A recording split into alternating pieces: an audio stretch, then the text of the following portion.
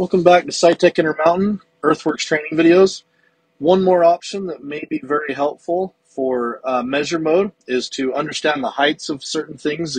For example, this pile that I have to my left side.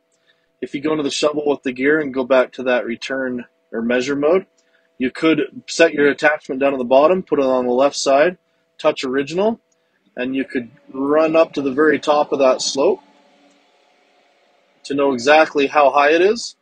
Right there, we know that that pile is about 6.31 tall. We could also just run to the side and see what the slope is. So 1.5 to 1.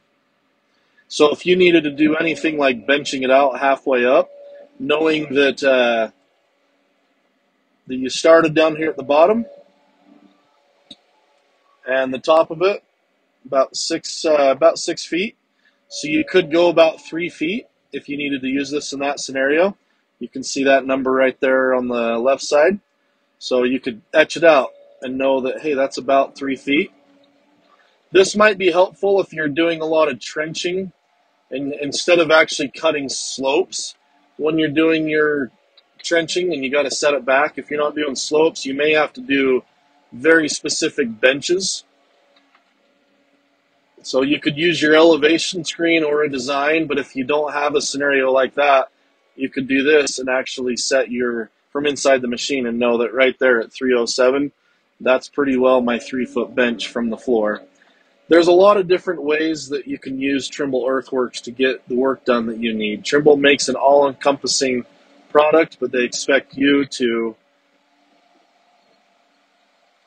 think outside the box and make it apply for what you need. So, there again, we'll just kind of clean this floor up right here. Then we'll check it one more time. We'll re-hit as an original. So there's my original point. Maybe off just a hair from my original because I redid it. There's 320. So I'm just a hair over 3 feet. We could clean it up. And then you can come up here to the top and know that that's 6 feet, just a hair over 6 feet.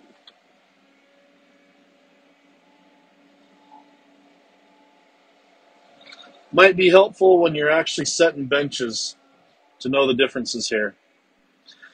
Thanks again for watching Earthworks training videos from SITECH Intermountain.